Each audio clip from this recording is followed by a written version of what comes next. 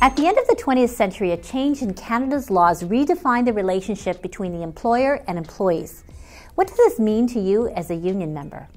On one hand, it gives you a voice in the workplace. On the other hand, it gives you a new responsibility to make your voice heard. Hello, my name is Janet Stewart, and I'm a proud member of the Canadian Union of Skilled Workers. In this 21st Century Insight, we're going to look at how employment law cleared the way for unions to move in a new direction, and how that move has made an impact on your rights and responsibilities. In 1999, CUSW's founders aimed to build a union for the 21st century. To do that, they set 3 ambitious goals. The members of CUSW would determine the direction of the organization would serve as a path to jobs, and CUSW would enable its members to have a voice in the day-to-day operations of the workplace. In the old economy, workers conceded control of the workplace to their employers. We accepted the idea that management has the right to manage.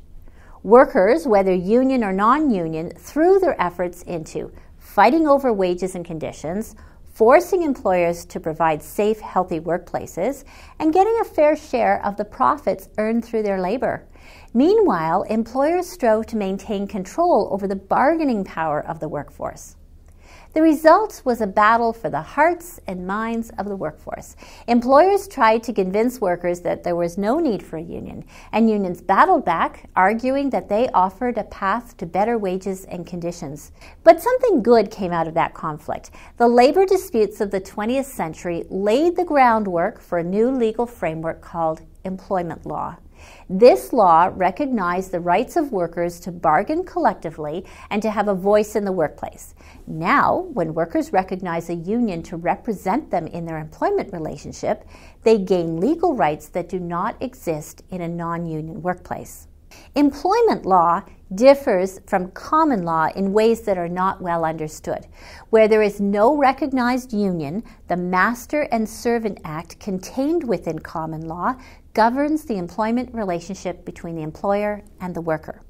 Under this law, the worker takes direction from the employer. The employer retains the uncontested right to define the employment relationship, which means the employer has the right to hire and fire, set conditions for health and safety, and set employee compensation in accordance with legal standards. Can the employee challenge these actions? Yes, but only one way, by going to court. Employment law redefines the employment relationship. For example, it limits the employer's uncontested rights. Another major difference happens when employees form a union. They receive a legal voice in the employment relationship.